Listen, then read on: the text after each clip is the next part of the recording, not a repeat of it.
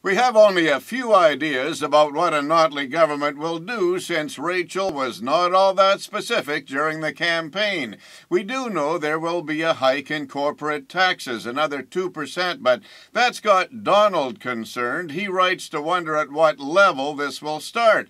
Are we talking mom and pop stores or multinationals or somewhere in between? Now, supposing it's a big company that's got a boardroom, Donald asks, do you think the company will just absorb the extra 2%?